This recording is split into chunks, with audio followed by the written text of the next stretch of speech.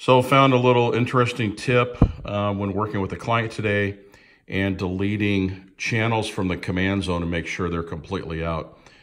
So here I am in my command zone 1. By pressing it, you can go through and delete each channel, or if you press and hold, you're going to get the delete all channels. Press the enter and it's going to go through, and I only had 5 channels in there. When you get to this point, when it's zone 1, channel 1 unprogrammed, you hear the loud beeps, just turn the radio off.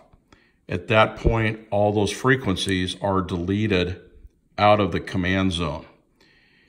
If you do anything else with the radio, because it'll say, you know, the zone and everything.